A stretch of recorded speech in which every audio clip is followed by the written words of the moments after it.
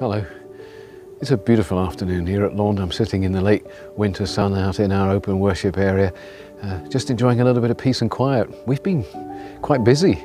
Over the weekend just gone, we had Launde Abbey Encounters group and the Diocese of Peterborough lay ministry folks. We've got Hope Church with us today. We've got some folks from the Lincolnshire Methodist District. We've got my colleague Claire Good starting off a quilting and textiles retreat, and in the weeks to come we've got a lot more individual and church groups coming. We've got Bishop John Stroyan leading the Chosen and Precious retreat. We've got Roy Searle coming to talk about the Celtic saints. We've got a beginners retreat, and then looking further ahead, a Lent retreat with Adrian and Jill Chatfield, a retreat with Mona Simpson based on contemplative photography. I'm looking forward to that one.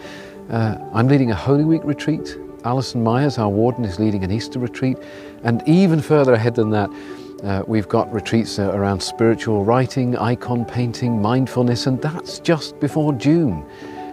Second half of the year still to come. So many retreats, and the places are booking up. People are coming for those retreats. Church groups are booking up with us. Individual retreatants are booking up with us. I think that as we emerge after the last 2 years of pandemic into something that begins to feel a little bit more like normality, a little bit more open, people are enjoying the opportunity to get away and find some space to breathe, which is wonderful. We're enjoying it here. But you know what we're missing? Is you. We'd love to see you at some of these retreats, or here for your own individual retreat, or bringing a small group, or bringing your church. So I want to encourage you to have a look around our website, see what's available, and if you're interested, if you want to come and join us, to book soon, because places are disappearing. Everybody seems to want to come, and for us, of course, that's wonderful, but not if it means you miss your chance. So if you're thinking of taking a retreat this spring or this summer, if you're looking ahead and thinking, I want some space to breathe too, then don't hang about.